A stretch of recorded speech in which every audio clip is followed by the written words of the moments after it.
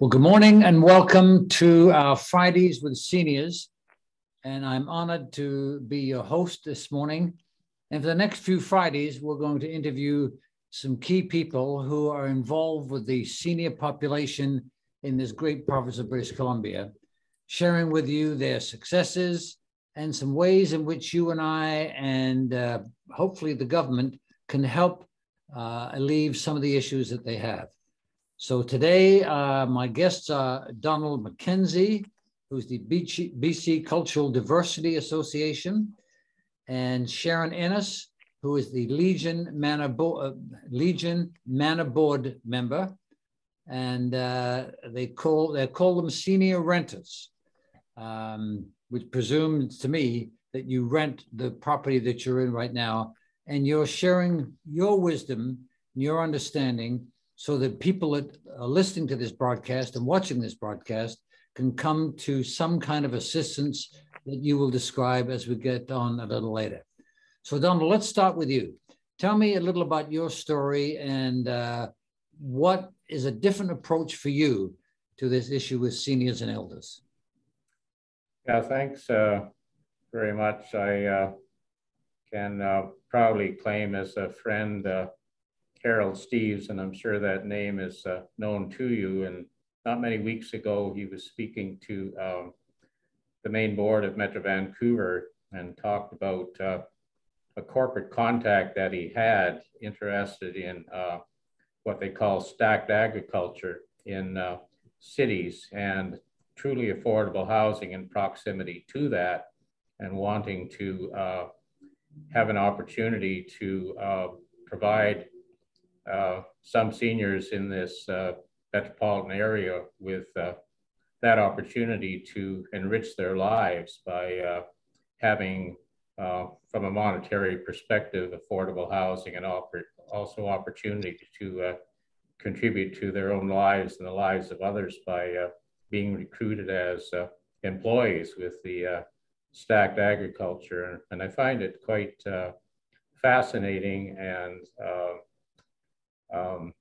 that Steve's family, of course, an agricultural history going back to the late 1700s in the Maritimes, New Brunswick, and the great-grandfather coming out. And so we have Steve's and so on and so forth. But I just think that everybody, as one's life advances, you want to feel that you're not only being served and helped in your later years, but you're continuing to be of some service and help to the community. And the recent excellent film, Angels on Call, in terms of those ladies who for decades have been providing caring medical help in the downtown East Side. I spoke with one of them at a premiere of that film, and she said to me that many seniors and others in the downtown East Side are just terribly bored. They spend hours in their lousy little SRO rooms, and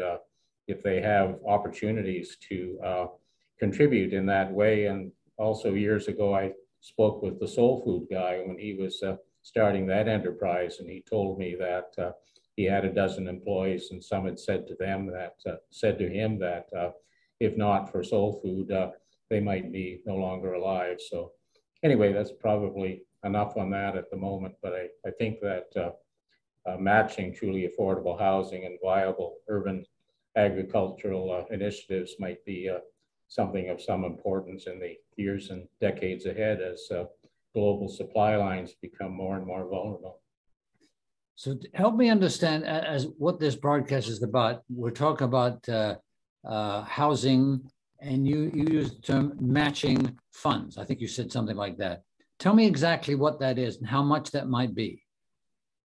Well, in terms of funds, my own personal situation, I'm in my early 80s now, and of course I have the federal support, the OAS, the GIS, and some CPP, and I also get the contribution, the safer contribution from the province. And so my personal cash flow is not too far south of $2,000 a month, and I pay approximately half of that for my rent.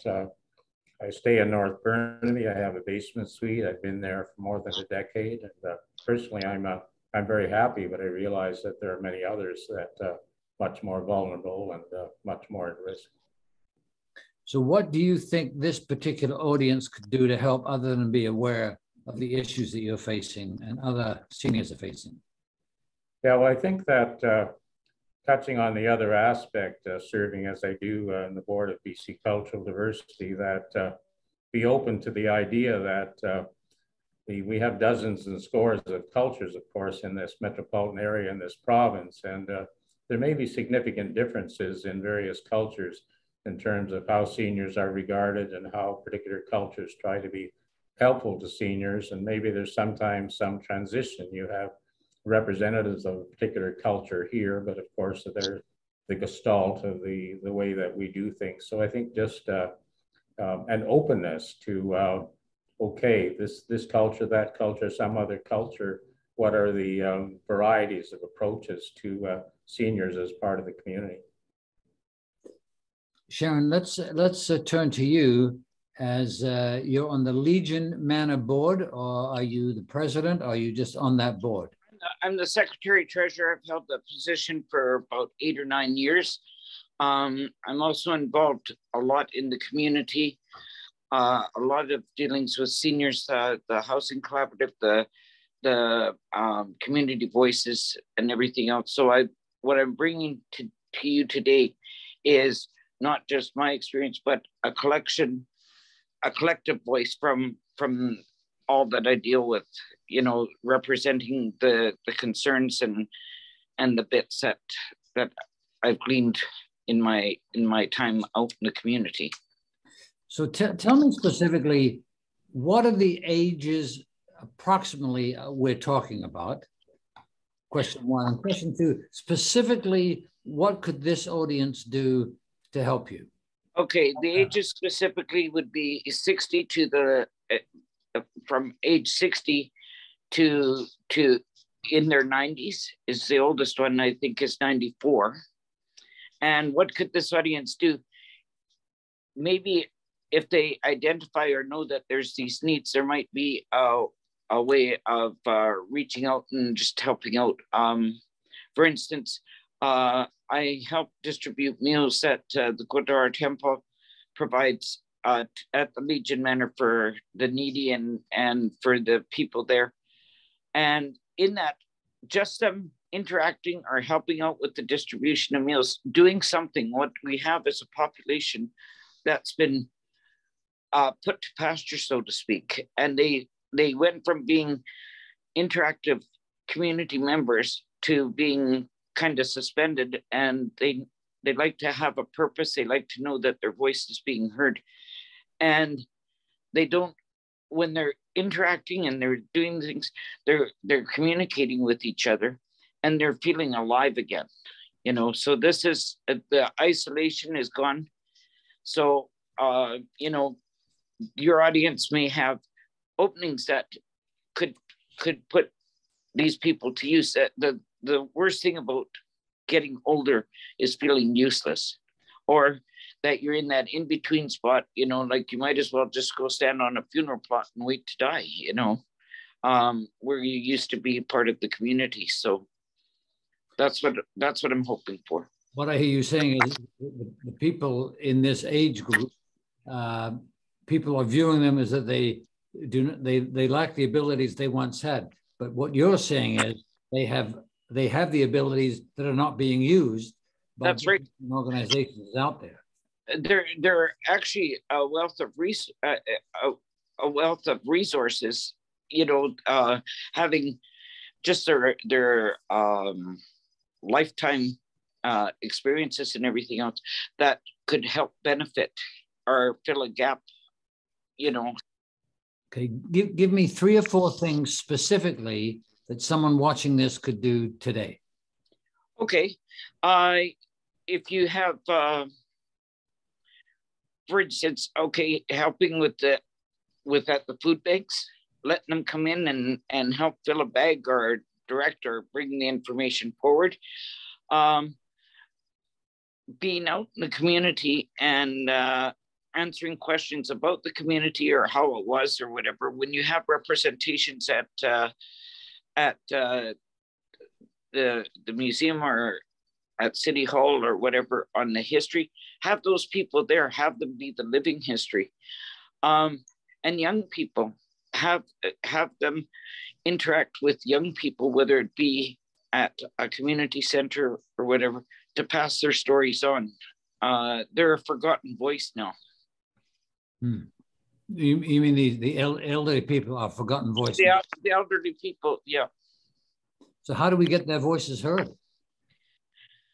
By people recognizing that they're still there to be heard. You know, it's just as mystifying to as we talked about this podcast for 40 or 50 years ago, this wouldn't have been, people have forgotten about just basic communication. So this means that having the ability to interact, whether they go and they say a school is doing a presentation on the history of the province or something, have somebody there and talk to them, have them just interact with the community. So is there one or two common grounds where people can connect and converse with one another?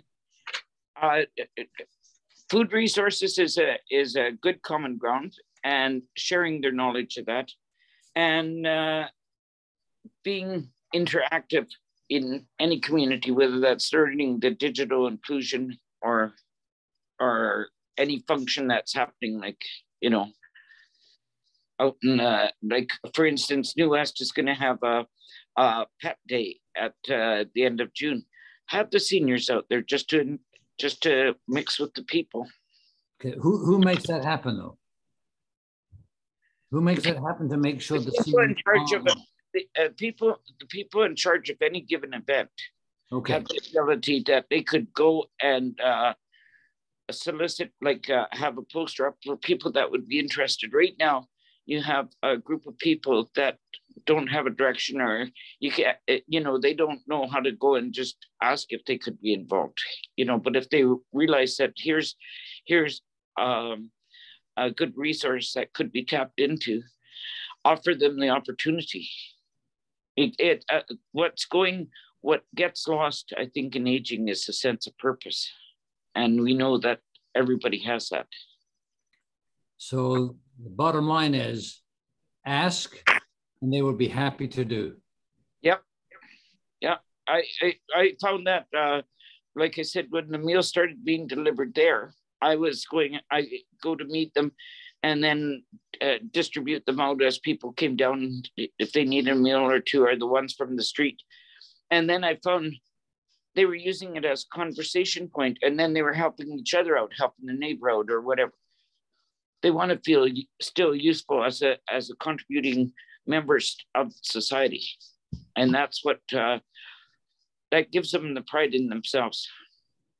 Sharon, that's very good. Sharon, Donald, thank you so much for the time today. I'm sure we'll have this back when we do this on another Friday, but thank you very much for your expertise. Much appreciated. Thank you for letting us have a voice, Peter. You're very welcome. Thank you, Peter. Our second interview today is Jenny Konkins. Is that Konkins? Have I got that right? Yes. Let me stop the talk. It's okay. Second interview today is Jenny Konkins. Kyoko, have I got that right? Yes, you did. Yeah. And Susan Moore. And ladies, welcome to this broadcast. Tell me, what one thing would make things better for seniors? Just one thing each.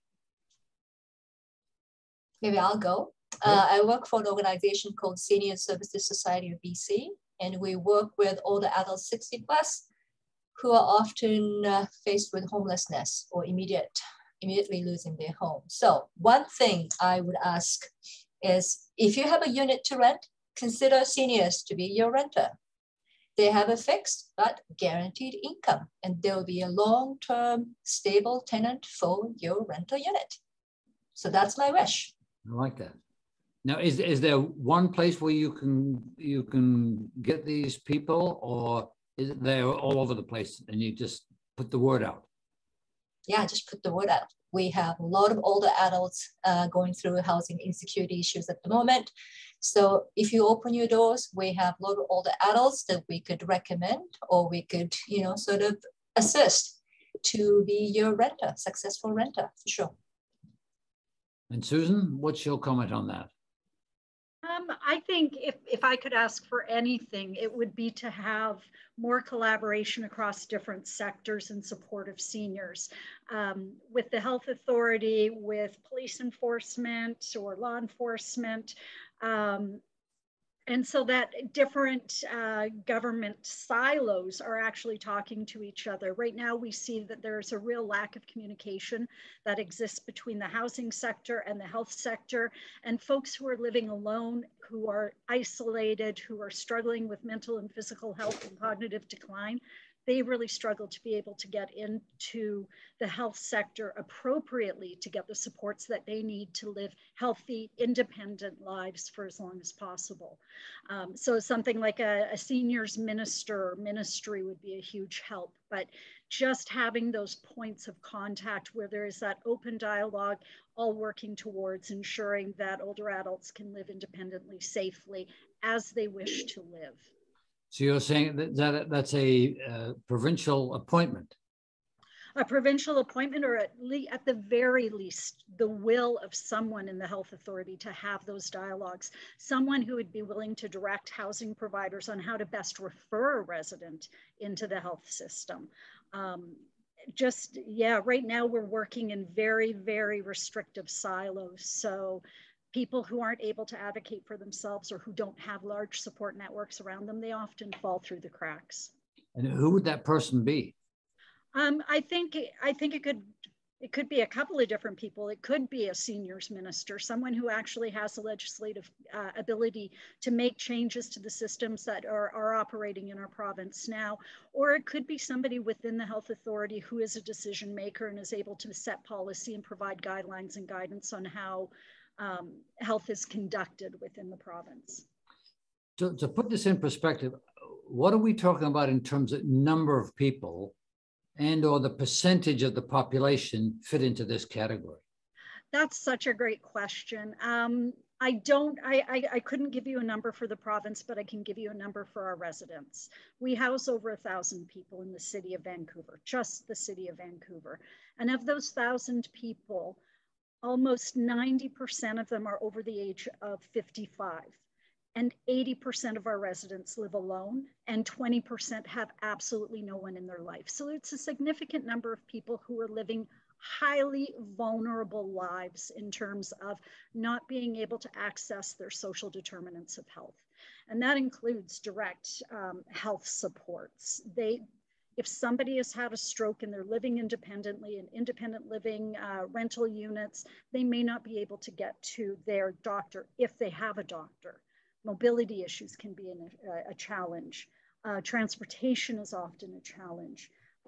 So if we had someone who was willing to advocate for more collaborative work across sectors in support of vulnerable populations, I think we'd have a better chance of, really supporting individuals to live healthy, vibrant lives independently for a longer period of time with less critical incidences affecting individuals and the system itself.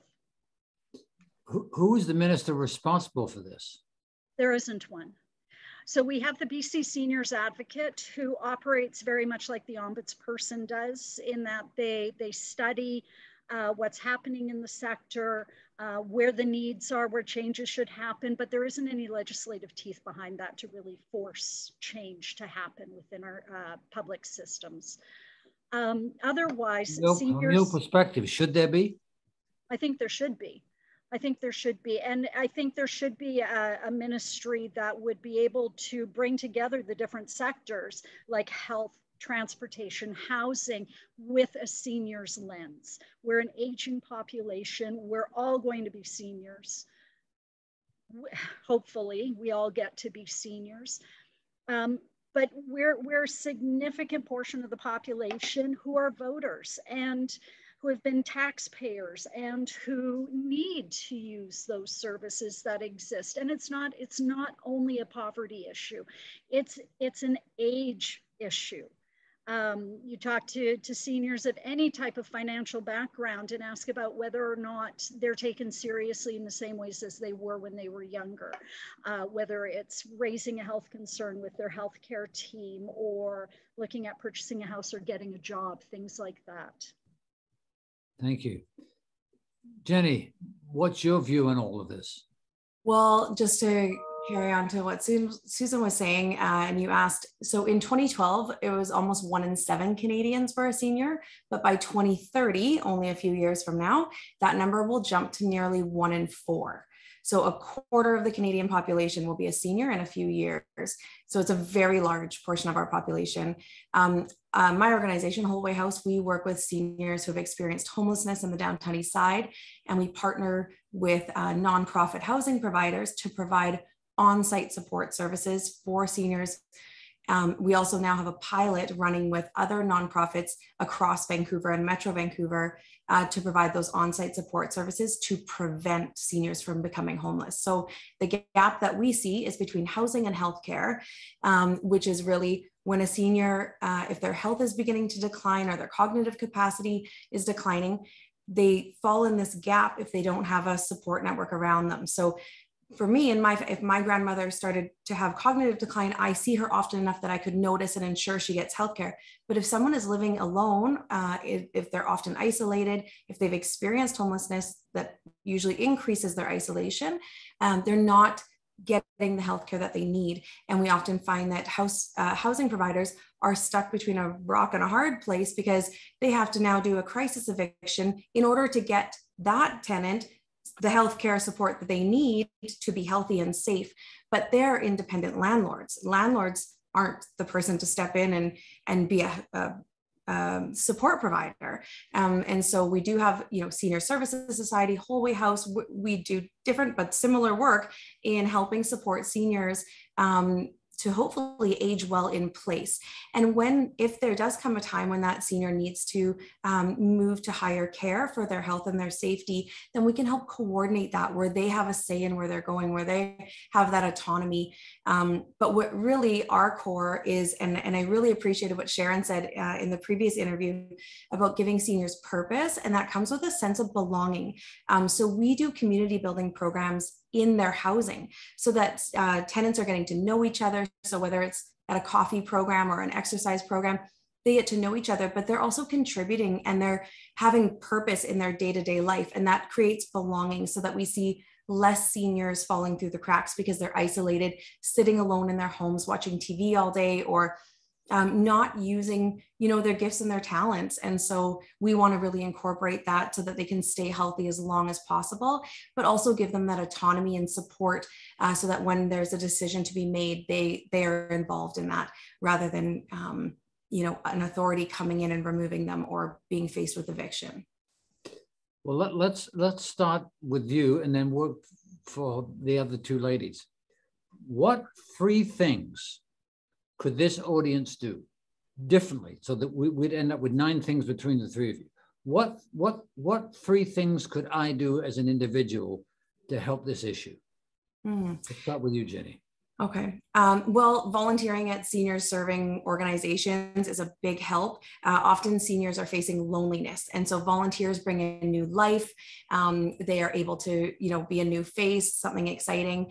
So that's really helpful. And we often just have practical needs as organizations to help support seniors. Another would be to raise awareness around this issue that we are 24% of our homeless population in Metro Vancouver are seniors. That should be shocking to everyone that we've allowed our older adults in our country, our city, to become homeless. And so finding out who do we advocate to, who do we talk to, who do we vote for, who cares about supporting older adults in our communities. And then the third I would say is reach out to seniors in your community. And I would say, I think through the pandemic, maybe we saw this more. Knock on your neighbors' doors. Are you doing okay? Do you need help with anything? And if there are seniors in your community, find out how you can just engage with them and be a support and a friend, especially if there's no family around. I like that. Great. Okay. Kyoko. Kyoko. But Jenny, you took everything that I wanted to say. You're creative enough. So yeah, probably Ideas. I'll repeat again for the out there landlords or building managers. Again, if there are units to be rented out, please do consider all the adults to be renters. Like we have outreach workers who support homeless seniors, and I'm hearing from my frontline workers that there is ageism. There's a selection process that our clients are not selected just because they're older. So that's something I really would like to bring forth today. So they could be excellent renters for many years to come. So we'd like to, I request that from audience. And also, as Jenny mentioned, be a friend with an older adults in your community. Just to get to know them. You know, you can probably teach how to use iPhone, but they may be able to tell you how to knit a sweater, you know. So it's an intergenerational educational process. And while doing it, socialization, that would be a great opportunity for both parties to learn from each other. That's something I'd like to request. And also, we are small community-based nonprofit charity. We're always looking for volunteers who are able to help us deliver these services to our community. So if you can, please volunteer with us. We have grocery shopping assistance or friendly support calls. We're trying to support older adults who live primarily alone in your community so that, you know, we're going to be the ears and eyes for them to keep them safe and living with dignity and safety. So if you can, please volunteer. But I know everybody's busy with the work, you know, child rearing, what have you. If you cannot spare your time, then consider making financial donation to any of the small support organizations so we can continue delivering these supports for older adults who need us. So those are the three, Peter. I like that. I like that. Susan, you have three. I'm going to try for three, but I have to agree with everything that was already said. I think from my perspective, it's get politically involved. Listen to who your municipal, your provincial, and your federal candidates. What are their positions in terms of seniors issues? Where are they going to put their efforts? And really, what has been their track record in terms of ensuring that seniors have the same human rights and access to resources as everybody else? And vote for that. Vote for those things that matter. Secondly, I would agree with what Kyoko just said, donate to the organizations that are doing really tremendous work. It's really hard for organizations like Jenny's at Wholeway House and for Senior Services Society to be able to continue offering the supports that are needed without having the financial resources to do so. Volunteering is wonderful. And having that money coming in is really important. It goes to keeping the doors open.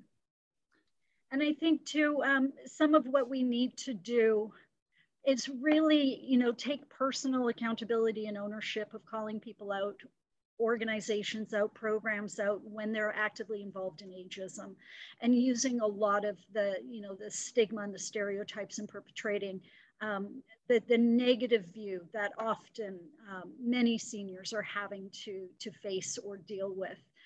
So, you know, no more joking about seniors moments and things like that, to really, you know, really be intentional in ensuring that we are being respectful of our seniors. Is there one person in the BC provincial government that is responsible for this, for this department? No, there isn't one yet. I think there is an appointment, and Kyoko, you can probably correct me if I'm wrong here. There may be an MLA who has like responsibility for the seniors portfolio. Mm-hmm. I'm sorry, I'm not sure who that is. I think Mabel Elmore. Elmore? Yeah, she's attached to Ministry of Health, and their portfolio includes senior services as well. There you go. But as far as I can see, that primarily their focus has been on long-term care facilities, which of course was important work during COVID pandemic. Many seniors, you know, suffered from long-term care facilities, but that's the closest that we could think of at this moment. And I would also include the Minister of Housing, Minister Eby, has been, we've had a few meetings with him, and it has shifted some focus towards seniors and housing and preventing homelessness. So I've had the opportunity to work with their homelessness prevention plan for the province to include seniors, because it previously did not include seniors.